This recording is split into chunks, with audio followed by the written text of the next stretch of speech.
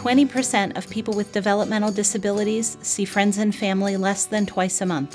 Sometimes people with a disability can't speak for themselves.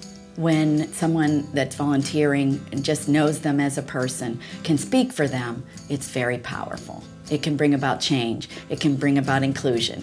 It can find supports that weren't there before. People with disabilities are abused 3 to 10 times more often than people without disabilities. It takes somebody who cares to ask the questions that let you know what's really going on. East Suburban Citizen Advocacy does that. FISA Foundation presents East Suburban Citizen Advocacy. What we find in the families is that the stress actually paralyzes them. And without the support of an advocacy group like ours, they're really unable to get the help that they need, from food to housing issues to issues of isolation, academic issues in the school. And those are certainly things that we've been trying to reduce through establishing our relationships. My favorite thing about looking at these pictures is just seeing the friendships that have been made. We met 20 years ago now. I think it was this time of year, huh, Donnie? Yeah. Remember I came up and met your mom, Jean? Jeannie. Yeah. And so we started doing things like just going out to dinner, then I'd bring them back home. And before long, we kind of figured out a way to just do things together, like whatever I was going to do that day. I'd say, hey, bring Donnie over, we're going to cut the grass, or ride the tractor.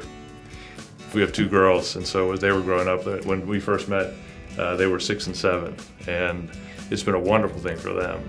I used to not go anywhere, but I do now with Karen. We do talk about things.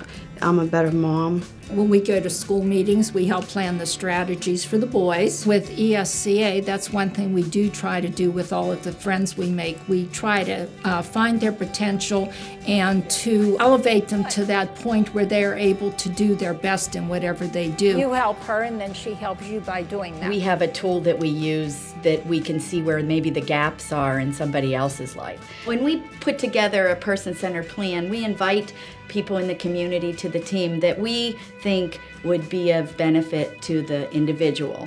Sometimes we ask the school community, sometimes we ask if the person's connected to a church and try to find people there. We find people that we know that we think have the skills or the assets that would benefit Janet or anybody that we're doing the plan for. When Janet first joined us, we saw how many connections, and she was pretty limited. When you bring people to the table, they generally become engaged and they care, and they become part of the person's team. Through that, we've developed wonderful networks of support. She's friends with the YMCA, she volunteers, she helps at the food bank. I think that's one thing that ESCA does. It really helps people develop and to be an active person in the community. We've helped people find jobs through person-centered planning. One young man is now in college. A family that we were serving, East Suburban partnered with a local church and went in and did a ton of repairs to their house, and they painted. East Suburban it's just a vehicle for encouraging people to include people and bring them into their lives and enrich their lives. FISA Foundation is so proud of the work of East Suburban Citizen Advocacy in engaging people with intellectual and developmental disabilities in meaningful ways in the community. FISA Foundation awards grants to nonprofit organizations in southwestern Pennsylvania, celebrating 100 years of improving the lives of women, girls, and people with disabilities. For more information, go to www.fisafoundation.org.